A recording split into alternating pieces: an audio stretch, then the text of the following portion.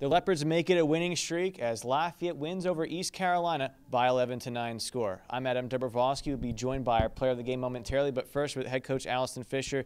Now, coach, this is a first-year program in East Carolina. Sometimes we don't know what to expect from the broadcasting side. What did you expect, and overall, how do you think the team adapted to what a first-year program brought?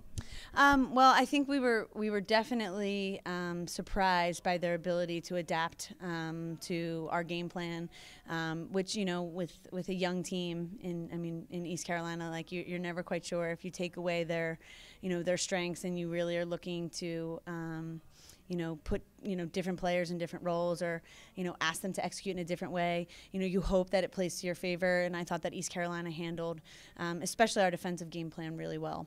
Offensively, you had consistent success from the free position, but today only 1 of 8. So Emma Novick comes up big, 5 goals. She was able to get a lot of that done just on the carry. Just talk about what she did with her quickness. Yeah. So obviously we're always looking to set Emma up in positions that she can be successful, and I think one thing that she's done really well this year is taking what she wants versus what the defense is trying to force. I think that she's grown in that way to know that she's capable of really forcing the defense to follow her lead as opposed to vice versa. I think in years past, when they'd be standing in the lane that she wanted, she'd sometimes concede, but now that she definitely has the confidence to know whether she's tightly marked or being forced one way or the other, that she just has to work that defender long enough until she can break free and get what she wants out of our offenses. So I think that was definitely evident today in terms of her coming up with some big goals at key points in the game to keep the lead in our favor.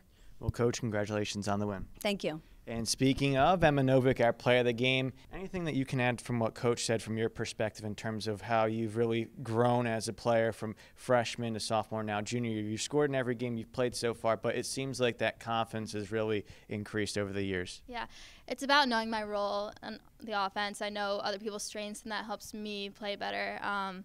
I think I'm more confident in my speed and my ability to get around people, even if they block off my right hand. And I think that I'm better at forcing them to take me one way and then going the other way, and that has really improved over my 3 years on campus. Now, you had about 4 games in around a week and a half. You have until Saturday to prep for St. Bonaventure. What's going to be the biggest key for you to get prepped for that game?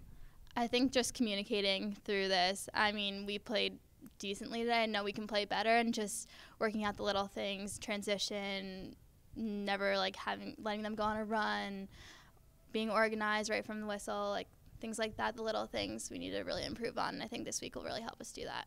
Well, best wishes moving forward, and keep up the good work. Thank you.